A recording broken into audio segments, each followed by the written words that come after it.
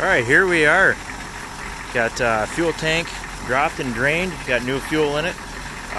Sending unit actually looked pretty good. I cleaned all the rust off it. Had it soak in Evaporust overnight, and that stayed good. Had some pitting in the lines, but nothing too major. Engine seems to be running a little better. It's more consistent. It's been running. I've had it running for every bit of a half hour now. Still got a little stumble to it. Nothing too crazy. I am noticing a little more smoke. I don't know if it's just the new fuel, which seems weird, but it didn't seem like it was smoking this bad when it was warmed up before. It's not horrible, but it's enough. You can kind of see it there.